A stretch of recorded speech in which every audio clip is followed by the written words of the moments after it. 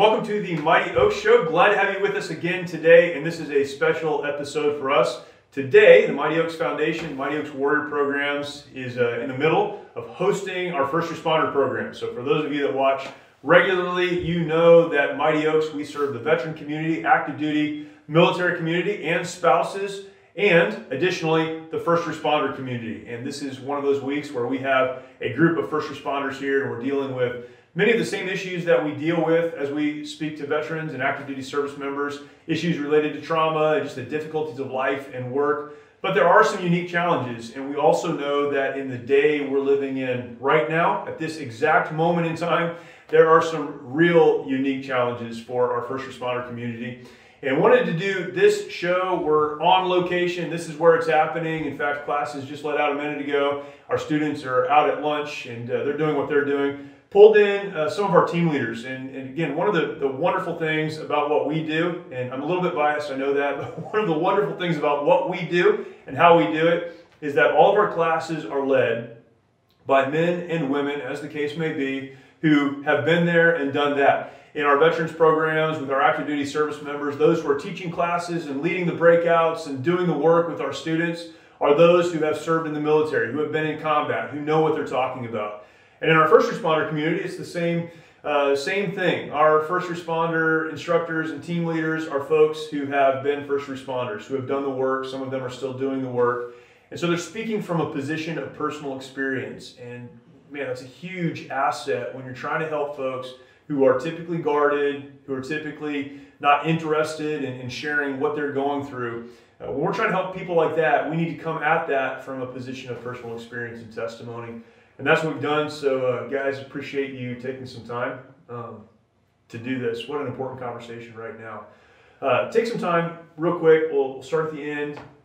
Introduce yourself, what you do, what you're doing here with Mighty Oaks. My name is Saul Villanova. I am the Charlie team leader. I served in the Marine Corps from 1999 to 2004. I then served with the Monterey County Sheriff's Office from 2007 till 2019 when I was medically retired. Yeah. I'm currently not working due to some traumatic spine injury. Yeah. And just working here at Mighty Oaks. You're not working except here 24 hours a day. 24 hours a day. So putting in real work. Yeah, it's God's kind of work, but it's God's work. God's work. Justin. Justin Howell, was in the Marine Corps from 2007 through 2012. After that, I transitioned out and became law enforcement in Virginia, in Stafford County, right outside of Quantico, and then transitioned my last 4 years, well, equivalent of a total of 7, in Manassas Park Police Department. It's a little bit city-ish near the Northern Virginia area. I got out last year in April, transitioned out of that, and became an instructor for law enforcement for the Department of State. So I do that now. I've been doing that for about a year and some change now, so it's been good. Awesome. Colin Field, I did 14 years in the Navy, serving as a SEAL and a medic. I got out from there and started working for the county EMS, worked on an ambulance for 2 years, and then worked for Lifelight as a paramedic for 4 years. Yeah, awesome. I'm Dustin Shellhammer. I spent 21 years as a firefighter, paramedic, and a police officer. Did time with the feds and spent time traveling to major disasters across the country. I'm currently a health, safety, and environmental manager for Admiral Permian Resources, an oil field company out in West Texas, and they are gracious enough to give me time off to be here. Yeah, that's cool. We appreciate them doing that too. That's awesome. I'd like to just have a conversation, and so, you know, this isn't answer the question and we'll move on necessarily, unless you just have a real quick thought, but let's have a discussion around some of these things. Again, I think this is such an important time for the first responder community to have some context in what they're doing, but then on a larger sense for the community, for the culture, for our country to understand the work of the first responders and some of the unique challenges that they're dealing with. And we were just talking about this briefly, but this is police and fire. This is the paramedics who are out on the street. We see so much of what's happening right now, and a lot of the attention is focused on the police officers who are out there, sometimes the National Guard who's out there, but you have EMS, paramedics, firefighters. When cities are burning down, people are being injured, those folks are going into a war zone and really making things happen. So I'd like to talk about some of these things. I have some questions written down, but I'll just throw them out there, and whoever wants to start can. Let's just start with this one. It's a big kind of high-level question. What are some of the unique challenges in the first responder community? Something that's unique. We talk about veterans a lot, particularly on this show. And for those who are plugged into Mighty Oaks, we talk about veterans a lot, active duty service members a lot. So many similarities. In fact, Dusty was our first official first responder firefighter who came into our veterans program, and we were really trying to figure out if that would work, and it did, and it's worked well over the years. But there are some unique aspects to this work, to what you guys have done, and to what many of our students are doing. Talk to that for a second. Whoever wants to jump on that. Some of the unique aspects of that. I think one of the biggest unique aspects is trying to please everybody. It's such a divided country right now, either perceived or real. And whenever they go into a situation, even the law enforcement and paramedics and firefighters themselves are divided in their own firehouses as to how they believe and what they should do. But to serve the community is their primary goal. And so they're having to deal with situations at the moment. They don't have any backstory. They don't have any way to check a background check. They have to deal with the situation that they're given directly right now. And then the whole world gets to sit back and judge them on the decision they made. Right. And I think that that's very complicated because we all hear the phrase Monday morning quarterback. And it's simple for us to look at a video when somebody only shows half of a cell phone video of what happened. And sure, it looks awful. But when the whole story comes out 6 weeks later, it was a little bit different story, and then you can kind of side with the first responder as to why he handled that situation the way he did. But the world is blown up before yeah, you had an opportunity to get but that. Nobody takes the time to go back and say, hey, you know what? We were wrong. We didn't have the whole Right. story. They Right. just leave it on that negative burning fuse, and then I think it's unfair to the first responders, and nobody takes into consideration that they have a split second to act. They have to make a decision, and they're human. Right. They're doing the best they can with what they're given at that moment. Yeah. And then they have to pay a lifelong consequence for that decision, and nobody gives them any grace in that Yeah. decision. Yeah. To piggyback on that too, a lot of these guys are going to situations and they're dealing with that trauma, right? This might be that person's worst day of their life, but that's what we do every day. We respond to these calls and it's the worst day of somebody's life, but that's our life But that's daily. every day for you. Our life daily, which means we don't have time to heal, right? And I think that's what's so significant about the stories and the testimonies that not only the instructors give throughout each one of these classes, but what these guys are telling us when they come here is how much they've been suffering this whole time and hiding it. We talk about first responders being the master of masks because that's what's expected of them. They go from one call and it might be the most gruesome scene they've ever seen, and then have to go talk to somebody and be gentle and nice, Sure. and pretend that call was the first call they went to because there's a certain level of professionalism, a certain level of customer service, and that whole time they're just stuffing these traumatic incidents down, and then they can't figure out why a law enforcement or first responder went sideways. Yeah. It's like, well, he's got a lifetime of trauma and nobody's helped him heal, Right. right? So I think that's what's so powerful about this program. Colin, you have both combat experience, and I know several of you guys do, but combat experience, the military side, special operations community, and then serving as a paramedic and EMS and dealing with that. Can you contrast those two a little bit and the uniqueness of the first responder community? And the veteran community is amazing, and we serve the veteran community. We talk about that all the time, but it's not exactly the same. And Dusty's helped me a lot with this, but can you contrast the two a little bit? Absolutely, yeah. So I think that from a combat side, you are exposed to a lot in a short amount of time. And to kind of relate it to medical terms, it would be like getting a bolus shot, right? So for instance, if we have somebody who we need to medicate with pain medication, we can give them, a shot of morphine or something like that, right? Versus like first responders who maybe not as much in one shot, but it's a slow drip over time. So it's like hanging an IV bag that's constantly going into them. And over time, that keeps adding up and stacking up into the system.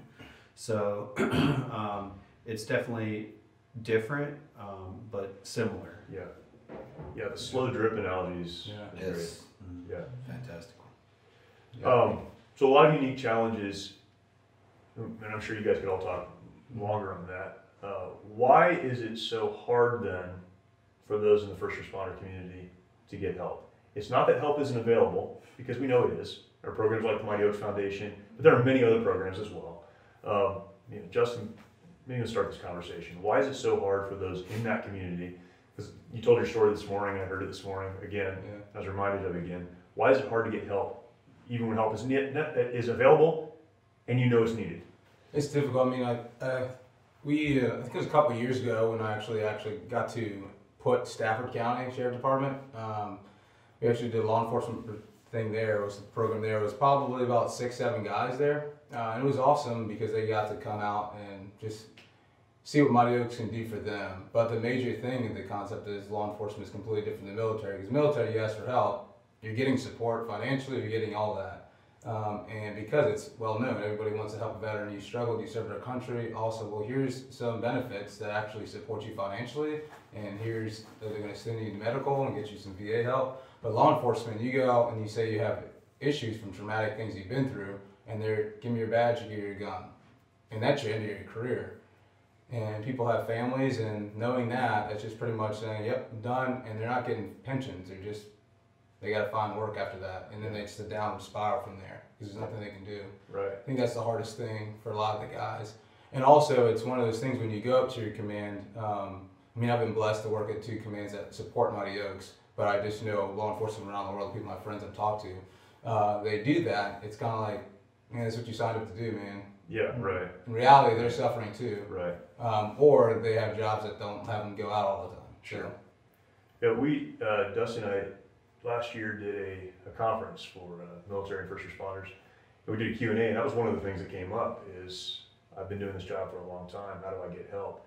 I think that's not only for law enforcement, I think that's also for those in the fire community and the EMS community. To piggyback on that, in the fire community, you build up this image to your brothers that you are strong enough to protect them. And then they have to be strong enough to protect you. And there's a saying in the fire service, I'm sure that it's in other team aspects as well, but in the fire service, there's a saying that I'm not doing this for me, I'm doing it for you. So I have to be strong so I can make sure Justin goes home at night. Yeah. Justin has to be strong to make sure I can go home at night. I'm going to rely on Colin to make sure he's comfortable to protect me. And I think if you show that weakness, as they call it, if you let your brother firefighters know, hey, I'm not doing so well, I'm not mentally okay right now, they're not going to trust you in your job. And I think you don't want to show that weakness, so you just bury all that because you don't want them to think that you're not capable of protecting them. Do you think that's changing at all? No. Not enough. There should be standard issue. I think taking care of first responders should be a standard issue thing, and it should be, maybe after critical incidents or maybe after a certain amount of time. Yeah. Hey, you've done 10 years. We need to do a little soul checkup. But on that we have it. Even on the top, from the top down. Yeah. I mean, there's a lot of overtures Yeah. made to that, but you don't think it's getting better. Yeah, so we've had, in both jobs I worked, both departments, we had a guy come in every year, and you had to go through it. And he just pretty much tell you, hey, this is what life's going to be like. You need to find some things to do to keep you, stable, because you're going to go through a lot of emotions. But at the same time, it's just like you going to a normal, it's like a guy that just went to school for it, and that was it. And it's no really concrete, like hard pressing to the core of your heart what you're experiencing. It's just, okay, yeah, just read more, go run, go do this, talk to your spouse about how work is, but that's about all as it goes. So it doesn't really help that. But coming here, I think the guys notice is that you're hearing somebody that's been there, done that, being emotional, grown men crying, and to them it's a difference. Okay, now that makes sense. Right. Because departments spend tens and thousands of dollars on a guy to come in for 6 hours. and expect it to work, but it doesn't. So for everyone that just decided not to come to our program because Justin said you have to cry, you Yeah. don't have to cry. Some people just do. It's incidental. Good You point. don't have to. What do you say to this someone then who needs to get help? And you know, these are guys you've worked with. Someone that needs to get help, but is hesitant because of weakness, because of the things that you just talked about. How do you get someone to come to a program like this? How do you motivate them? Yeah, I would say I was kind of in that same boat. It took me a while before I was willing to recognize, first, that there was a problem, and two, that I needed help with that problem. And I think just letting more people be aware that, from the background I came from, I wasn't used to seeing guys seeking out help. Yeah. But once I got out and talking to some of the guys that I had served with, I found out actually a lot of them were seeking that help. And it's actually quite common that these problems we think that are individual to just us is actually a very wide problem that Yeah. affects most of the population that we work with. Absolutely. And so just making it more well known that everybody suffers from these same things, that you're not an individual issue. Yeah. So along with that, how important is testimony? We talk about testimony. To those that aren't maybe church people, it just means telling your story. How important is that as an aspect of the healing process? Again, for instance, for those that don't know, we have classes. They're taught by men and women who have been there, who've experienced some of these things. But a big part of that is not just teaching the curriculum; it's telling your story. It's connecting your story to the curriculum. How important is that to the student that's sitting in the seat? I think it's hugely important. When I came through as a student, that was one of the things that got me to open up while I was here, is starting to listen to those stories. Because like I said, I thought that my problems were unique to just me. Yeah. And when I started hearing these instructors talk, I was like hearing my story come out of their mouth. And it was shocking to me that I never knew that somebody else could feel the same things that I was feeling Right. at that time. So seeing them open up and be vulnerable in front of me, it helped me to open up and start healing from that. Yeah, that's good. I think my story is kind of unique because I was the first civilian to come to the program. I'm very patriotic and support the military 100%. When I went to the program and I sat down and it came time for me to tell my story, I'm looking out at all these military veterans, and we've been trained to know that the military veterans are the guys with the problems. They're the ones with the issues. Yes, they are. No offense there, buddy. But when I started telling my story and I look out there and see these men that I had so much respect for responding to my story and seeing them share my pain, it helped me drastically to unload that pack, as we talk about during the week, and to see that, okay, all these people that I have such high respect for share the same problems that I have, and now they're weeping for me. Right. And it helped Right. a lot. Right. Let's say the big thing for me that I think that I took out the most is when I went through here and got done in 2015 and went back on the street as a cop. It was completely night and day for me. Did I see traumatic stuff again? Absolutely. But the difference is I found hope through here, and I was able to pour out to the people that were actually dealing with it, the citizens. And I think that the best reward you can get is from somebody that just says, "Thank you, I have hope." Knowing in this situation, worst situation ever, they lose a kid in an accident, or a simple thing where a kid slips and hits his head and dies, and you have to counsel that parent. And in that hour you're with them, 2 hours, 3 hours, giving them hope from what you've understood, it goes a long way to them. And I think that absolutely helps you heal and see something, and actually preach to yourself that there's hope in that.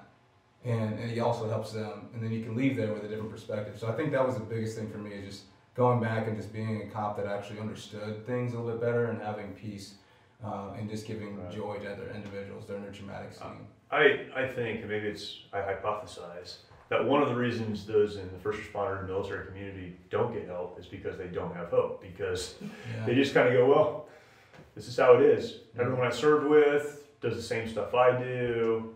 In the veteran community, we talk about more than 20 a day committing suicide, taking their lives. In the first responder community, this never gets press. The numbers, we think, are probably even higher than they are in the veteran community of men and women taking their lives.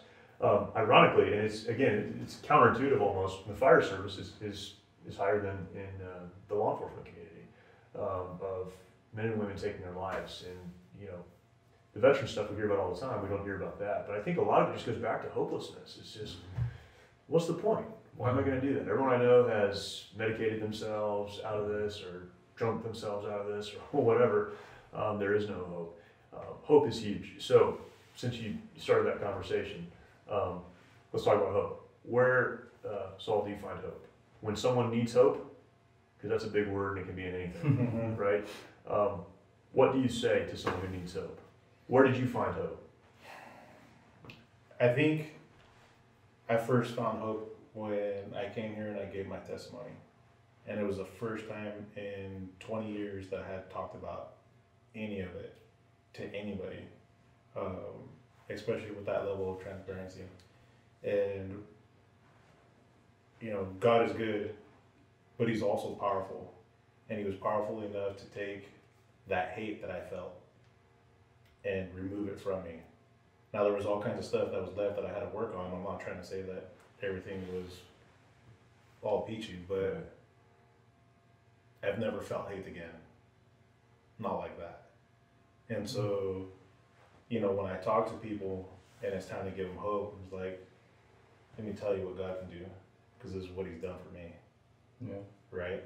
And I think these guys are right when we talk about transparency.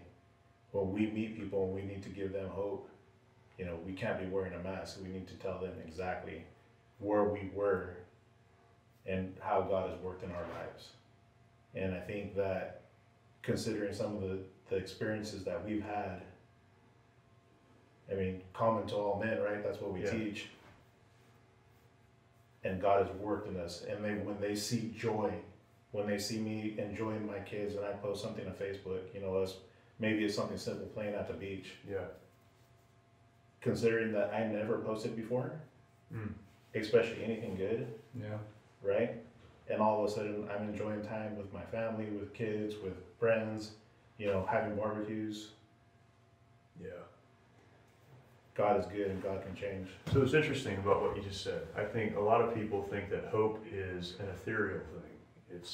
I'm going to put my confidence in what I believe might be out there somewhere. Mm-hmm. But you just said that hope came because of transparency. Mm-hmm. It's real. It's not pretend. It's not just gen up some emotion to get yourself to move forward. Mm-hmm. You found hope because people around you were being transparent and you had the opportunity to be transparent. Mm-hmm. And what that does is it reveals what's real, what's true, what's possible. Right. So that's hope. Yeah, that's awesome. That's awesome. Justin, what do you tell people who need hope? First, to find the truth. And the truth is established in that relationship with Christ. And I think that's the only way you're going to find hope. I've been looking for hope before Christ in all different areas, and it led me to destruction because I'm trying to fill a gap that only he can fill. And when I found Christ, that's where it was, and it made me see the world in his lens. And that's kind of like how I found it when I was tell somebody else they're needing hope, that establish a good relationship with Christ so that he can show you the truth and give you a lens that's completely different than your fleshly lens that you can't understand. Yeah, begin with the truth. Yeah, that's awesome. Colin, what do you say? Yeah, similar to what Justin said, for me, hope was identified when I started that authentic relationship with Christ. Once I had that, that's when I first started seeing true hope and lasting change in my life, and helping spread that message here with fellow veterans and first responders. This is my first year doing it, and I can actually see not just the hope in their eyes, I can see physical changes in these men when they accept that hope. Yeah. And Yeah, it's like witnessing miracles. Yeah, that's awesome. Dusty, what do you say to that? I try to tell people that what gave me hope is to witness that I'm not alone. Other people are hurting as much as I am, and that God heals all wounds. Yeah. And that with a brotherhood of people around you that are feeling the same hurt that you are, and y'all can all turn to Christ, then there's the hope you need to accomplish anything. Yeah. You've got other men to lift you up, and you've got God to shed the light on you. Yeah, that's awesome. man, it's transparency, it's truth, it's relationship with Christ, Yeah. and just understanding the commonality of it and linking arms with people. That's what we talk about is being connection, right? Man, that's great. This is a question I ask, I guess, because of the times that we're living through right now. But what would you, what would you want to say that you can't because you don't have the right platform, maybe, to say to the community at large that is really misunderstanding, in my opinion, misunderstanding the role of first responders right now in our community. Every societal ill since 1776 is now being thrown at the feet of the first responders in our country. What do you want the average man and woman in the community to know about, police officers, firefighters, those who are serving on the front lines of this thing? Anyone can jump on that, and you all have different ideas. I'd like to say that just about every person I've worked with as a first responder, both in EMS, I've worked with firefighters, I've worked with law enforcement as well on scenes, and almost every single person I've seen in that field got in that job to help people. That is their main goal in doing that job, and they truly do want to help their communities. And I think that they're getting a really bad rap right now, and there might have been some mistakes made in the past, but by and large, the community of first responders is there to help their community, and I think they really do deserve the community support for that. Yeah, that's good. This is a community. It's You guys have opinions about everything. I'm sure you got one on this. Yeah. For me, it's kind of it's funny you ask that question because I've had a lot of time to think about it, and I've had friends call me about what I think about it, and just because just to kind of set the stage, is because I'm African American and I've been a cop. So my brothers will call me and say, "Hey, what do you think?" One of my older brothers. He's lives in Arlington, big into politics, and he's just one of those guys that I'm not going to get an opinion until I get it from you. That's what I do, and I'll take my notes and I'll look at both, and I really appreciate that with him. And I had about an hour conversation with him, and I boiled it down to a few things. And I said, number one, I've worked, like you said, Colin, in both police departments, and I've never had somebody that I worked with that treated me any differently or saw them treat some person a different color, a different way at all, not once. I felt comfortable. I got promoted, never felt like I was shortchanged with that at all either.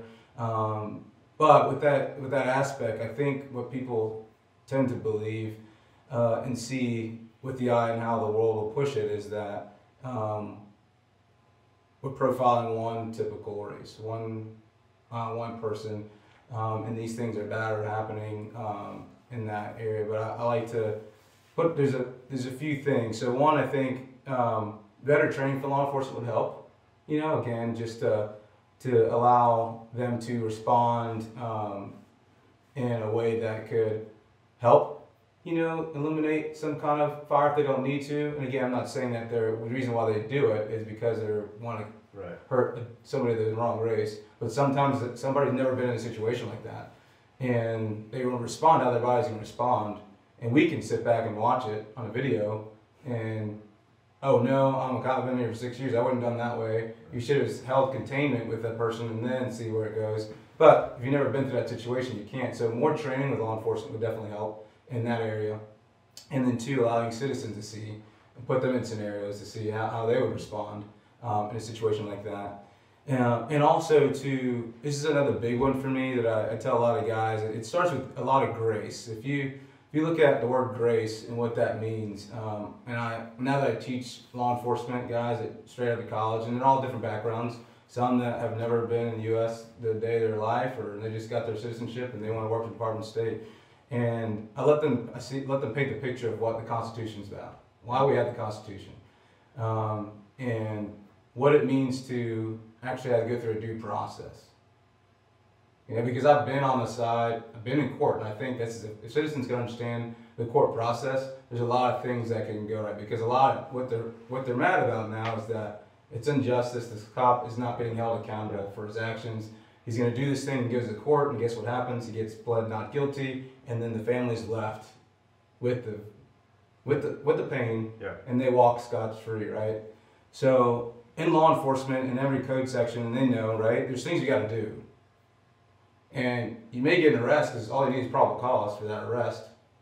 Then you go to court, and this is judge decide whether you're guilty or not guilty off of what you wrote and off your probable cause. Yeah. That's you get the prosecutor and defense attorney. The defense attorney's job is to defend the defendant and ensure that he's getting a fair trial. So, in my beginning of my law enforcement career, I used to like, man, I can't stand lawyers. All I want to do is protect somebody who did something bad, right? Yeah. Until I made a mistake on something in Virginia. If you don't give them a play analysis form, they're not guilty of marijuana, possession of marijuana. I don't care if you found a pound. Yeah. If you do not give them a play analysis form to have it actually tested in the lab, then it's not guilty. So the question is, are they guilty or are they not guilty? To a citizen, to us, yeah, you can't have marijuana. But due to the law and constitution, the individual is not guilty. So, and I've been on the side where a person that has committed a heinous crime, their family's back there and they're waiting and hoping that the judge will say not guilty so that that person can come. Right. And then you see the other person, the victim's like, man, I can't believe they got off. And then I've been on the other side where the person is found guilty and the family's hugging them goodbye. So I think the main thing is that there is grace. We all can look at our life and see nobody can answer the question that never committed a misdemeanor in their life. It's whether you got caught or you didn't get caught. Right. But what's fair, right? So the fact that you didn't get caught and this person did get caught, you're not batting an eye. But it's a matter of now you hope that because they're found out guilty, there's that little thing that was there that didn't hit that right line for the judge to say it's guilty. Right. And say, well, I hope that person learns from that mistake and they can move on and make better choices.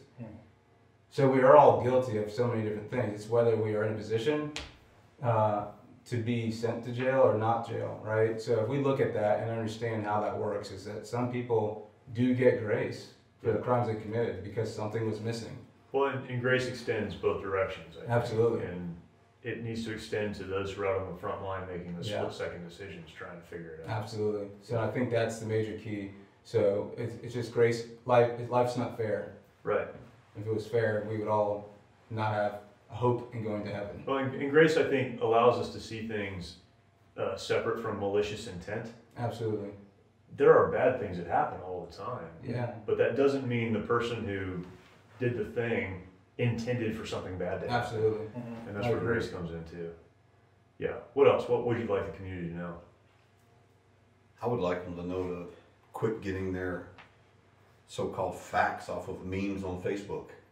Go educate yourself. Right. Because when we have a tragedy that happens in America, first thing somebody does is some basement kid makes a meme about it, and the next thing you know, that's the truth. Some basement kid. Yeah. Call it what it is. Somebody who doesn't really have a real life. Right. Yeah. They'll make a meme about it, and then all of a sudden now that's the truth. That's the reality. Truth, Yeah. And nobody takes the time to educate themselves and find out what really happened. It's just they get this quick flash of somebody did this and this is the truth, and now that becomes the truth. And it's not really what happened. So There's a reason investigations sometimes take weeks or months Yes. because there's a lot to consider. And we, watching a clip right. on the news, are making decisions about guilt or Yeah, I innocence. just want to add something on that. It's kind of like a good point, and Jeremy, you added it too, where the intent of somebody is not like that. I remember my brother, when it was first going on, a while back, I think it was like the first major incident that happened, and he was like, man, what's going on? Why aren't you teaching these guys not to do stuff like that and hurt these guys and profile Black African Americans? And I remember telling him, like, I said, what if, let's switch the role. What if it was me that was on TV? They just shot somebody, right? And they're exploiting and saying I did something wrong. What would your mindset be? He said, well, I know you. So I know you wouldn't do that. I said, well, guess what? I don't know that guy, neither do you. I said, so because you don't have a personal relationship with you, automatically just believe what everybody's putting online. What that could not be his intent. Right. You know, and in this job, we know what people suffer when they have to take somebody's life. They do not like doing that. And I think the community should know that. It's not easy. Yeah, and educate yourself and figure out what's actually going on. People are losing their businesses, losing their jobs, and losing their lives because something happens. Somebody posts a quick clip on Facebook. The whole world riots. We're burning down buildings and houses, and then inevitably, 9 times out of 10, in 6 weeks, we find out that it really wasn't the way that it first popped out. And now you've burnt down half your city. People have lost their lives in these riots, and over more times than not, a just shoot. It ends up being legit. It ends up being a true situation. There was a weapon. This guy did this or they did that. It ended up being illegal. And then when they find out that it was legal, we riot again. Mm-hmm. And it's like, no, it was the way it was supposed to happen. There is rule of law, and there's a reason that it's in place. Right. Yeah. Yeah, and that's to keep peace and order. Yeah. Well, I think to piggyback off Dustin there, that we need to realize that we call it law enforcement for a reason, right? We're there to enforce the law. Not every outcome is going to be a positive outcome. Right. And I know that a lot of patrol cars ride around the streets and it says protect and serve, right? And there is a level of professionalism that we do expect from our law enforcement community. But what the people need to understand is that we're there to enforce the law. And I know from experience that every agency around that doesn't want to deal with something, they tack it onto law enforcement, Yeah. right? From neighbor disputes to mental health, right? Law enforcement now has to deal with all mental health all of a sudden, right? And we've been doing it for years. And we need to remember that Yeah. we're here to enforce the law. Right. We're here to keep the peace. And sometimes somebody's got to go to jail. And unfortunately, with the way that civilians have been acting lately and thinking that they can act any way they want without repercussion, there's still law in this land. Yes. Mm-hmm. And there are men and women out there that are there to keep the peace, to protect the weak. Yeah. I mean, we took an oath of office, right? And a lot of times that ends with the death of a law enforcement officer. Mm.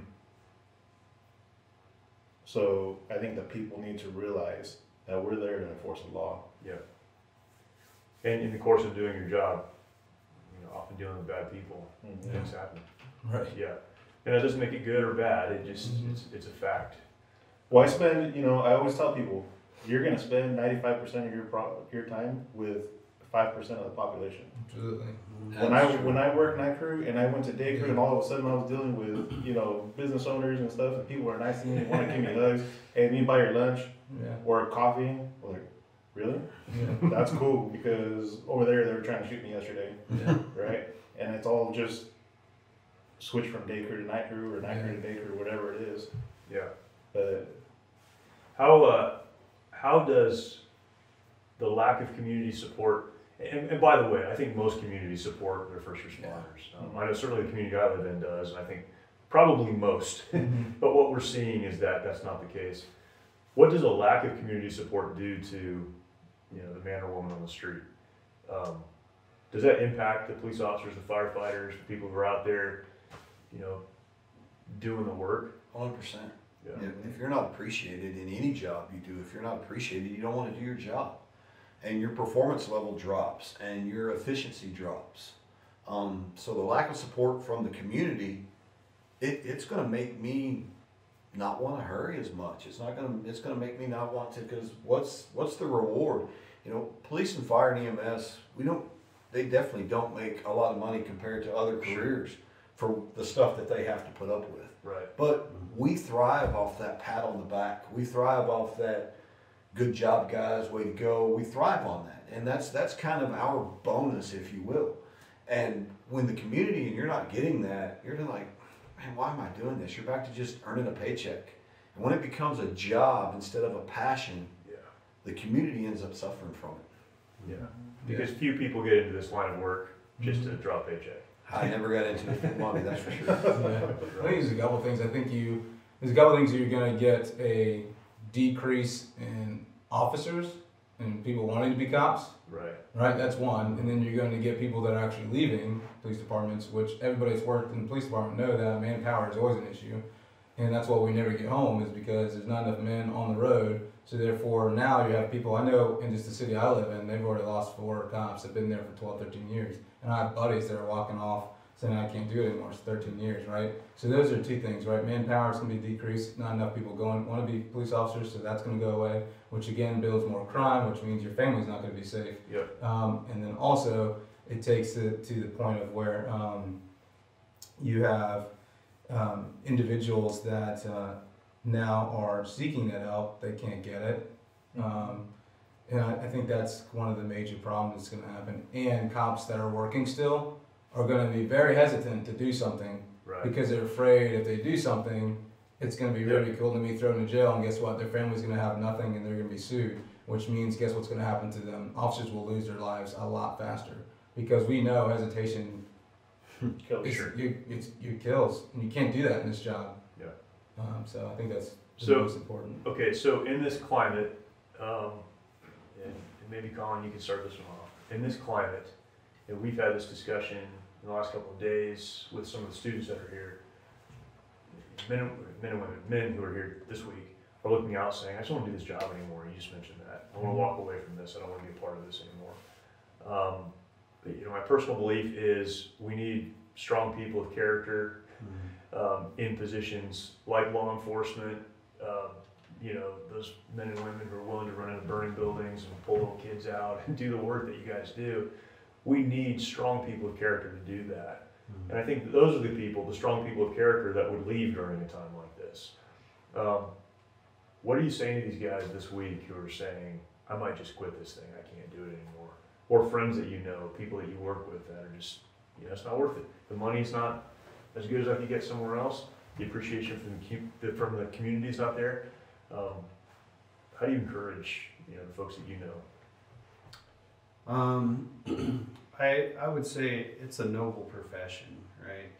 Military had to deal with it back in the 60s, coming back from Vietnam.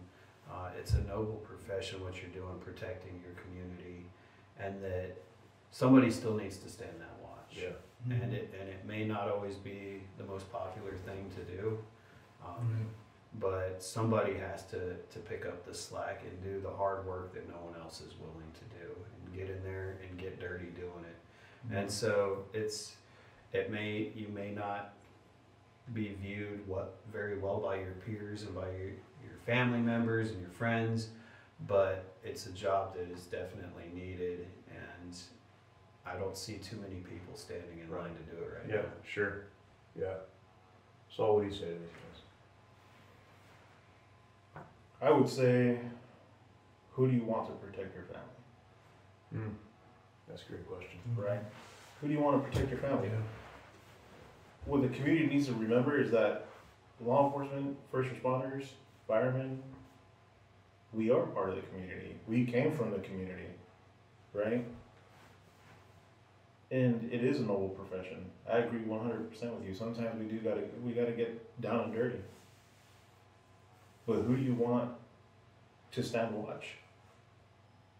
If it's not us, then who? Yeah. We don't want people with no character, Right. right? Because then we've seen other agencies where that happens. I mean, we'd repeat history. This has happened before. Right. Yeah, sure is. So, I mean, the community needs to remember that we are part of the community. Yeah. That's good. Yeah. Who you telling, Dusty? You talk to everybody. Texas twang. You're connected to more people than I think any other person I know. I think my boss would agree with you on that. She says all the time, well, I bet Dusty can figure it out. I don't know if that's a compliment or sarcasm. I don't know. I try to tell them, I like what Saul says, is who's going to do it if you don't? Yeah. And yes, you're already stressed. You're already strained out. You're already hurting, but you've proven that you can work under that pressure. So the next guy may not be able to do that. So if you don't want to do it anymore, who's going to do it? And I think Saul gave the best answer. The answer that I like to give as well is it takes a special person to do this, and you're already proven that you can do it. Why? Yeah. Why would you want to back out on it? Yeah. And to the agencies, I would say, why are you letting these guys go? Right? If they're proven operators, Why are you letting them go?